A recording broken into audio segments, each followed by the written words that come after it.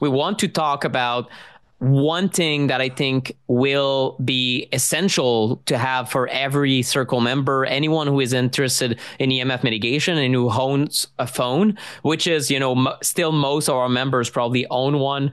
And that's is it SafeCharger? Just SafeCharger. Yep. SafeCharger. Yeah, almost missed it there. So the SafeCharger, Brian, you told me about it last month or maybe 6 weeks ago in a discussion. I was excited because it's kind of the number one product that I feel has the widest appeal for the shielding shop that you've created. Let us know about what is emitted by our everyday phone chargers that could be detrimental to our biology. And how have you worked to design something that can prevent that problem from happening? Yeah, well, I can tell you that like one of the major issues we have whenever we go to people's homes is they'll have cell phone chargers plugged in with the USB cable plugged in to the wall, and it's just right next to the bed, next to the child's bed, next to the parent's bed, maybe underneath the bed, and they just leave everything plugged in. And I don't think Ben will care. I was at Ben Greenfield's house last week we were shooting a video for a video podcast that we're releasing about me consulting on his house for all the EMF stuff. Mm-hmm. And like, that was like the main thing that was going on in his bed, even though he had like a fully shielded room. Like he had all these USB things and devices that were plugged in right underneath where he sleeps. And it was causing all these electric fields. And so like I had the new SafeChargers like with me, and I was like, here, plug this in. Let's plug all this stuff in. And we had all of them loaded up and plugged in. So everything was still working and charging, but we brought it down from like 3,000 millivolts down to 0 millivolts. And just by replacing it with the correct charger. And this is one of them. This is the one we called the Hub 45. And this one has 3 USB ports and 1 USB-C port. The USB-C port by itself provides 45 watts of charging power. So this can charge any MacBook Air.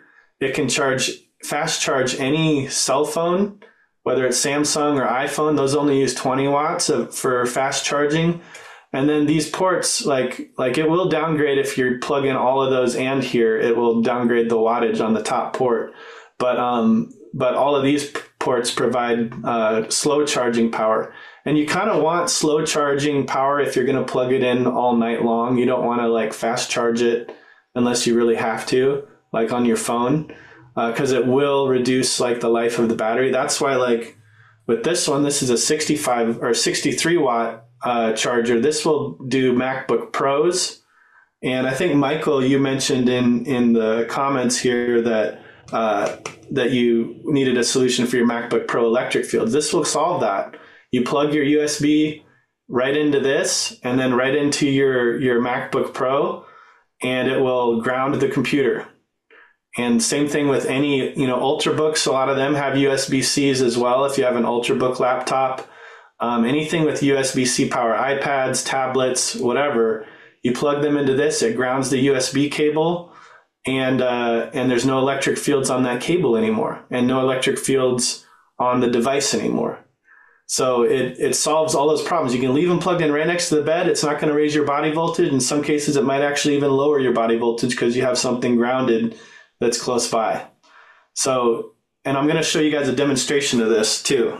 But it's pretty simple, and I can show you like what we do here to test this. But let me just get the settings set up here. So I got my multimeter here, and it tests, I've got it on the continuity testing. So like it'll beep when I touch these two things together. And if I test I'll test this one. If I test the ground here, I'll put this probe up to here, and then I'll test the ports. Each port is grounded. See, I've got it connecting to the third prong there. So all the ports are grounded. And in a normal one, they're not. You know, this one, this charger here doesn't even have a ground at all. And so these ports are going to leak electric fields onto the wires. And we can test that. You know, I've got something set up right back here to show everybody this demonstration. This one's the more profound demonstration, is that I've got a SafeCharger plugged in here, and then I've got this other charger that even has 3 prongs, and it's got the USB ports here. You plug it in, got really high electric fields there, but over here I've got nothing on this one, and it's even got a lights on. These are like LED strip lights. So this is a flicker-free option here. There's no electric fields on this one, and a ton on this one. So a lot of times people have this like plugged in right next to their bed, and it's causing all these crazy electric fields on their bed when they don't really need to have anything. So like, think about how many times you're holding your phone when it's charging, you know, and or you need to do a fast charge, like especially for travel. It's really handy because you'll often do like some of those ports at the airport. You can't even stick a normal charger in with 2 prongs because it won't stay in. The ports are so loose. And on airplanes, but when you have a 3 prong, it'll stick in and it won't fall out. How many of you guys have experienced that? Because I've experienced that a lot when I'm trying to charge my phone or charge a power bank or whatever. It doesn't stay in, but this will stay in. You can fast charge. It'll go like from 0 to 50% in like 20 minutes, and no EMF. And you can hold your phone, and your phone's grounded while you're using it.